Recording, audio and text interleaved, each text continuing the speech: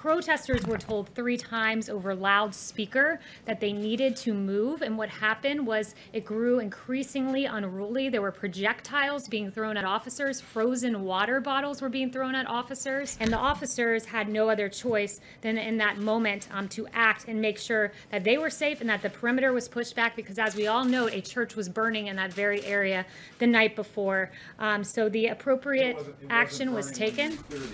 It was burning the night before, which enforced the decision to move the perimeter on each side by a block, so that church would no longer be in harm's way by the rioters. But it's absolutely uncalled for to throw bricks, absolutely uncalled for to throw water bottles that are frozen at police officers. Don't you agree, Kayleigh, that the vast majority of those protesters were doing so peacefully, and that many of them did not hear those warnings and were simply just pushed out of the way, just forced out, pummeled out of the way by their fellow Americans, police officers?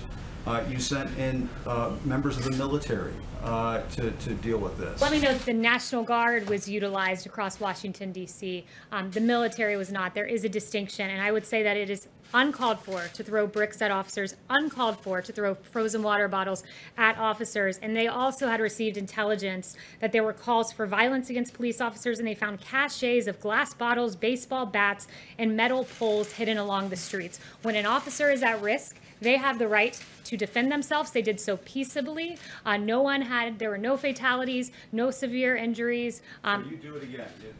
To protect the lives of officers, they have a right to defend and to protect themselves. And you know, I've watched a lot of your coverage. I've watched a lot of the nation's coverage, and let's go through some of the things that happen when officers don't defend and protect themselves. In St. Louis, 4 police officers were shot. In Las Vegas, an officer was shot in the head and is on life support. In New York, a cop was beat up by people. In Providence, 4 to 5 police officers and state troopers were injured. And in Ashbury Park, New Jersey, a police officer was injured. Police officers are out on the front lines. They're defending and protecting you as you come into this building each and every day.